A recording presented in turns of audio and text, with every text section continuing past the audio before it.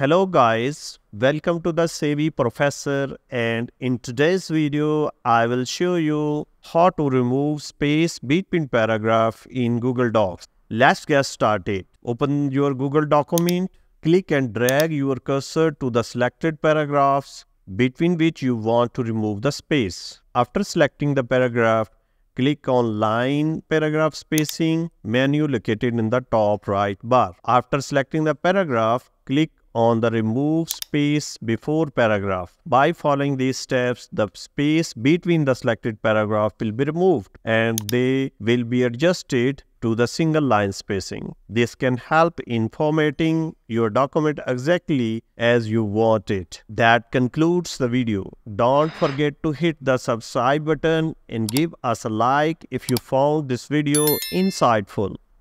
The Savvy Professor loves hearing from learners, so leave your comments below. Thank you for watching.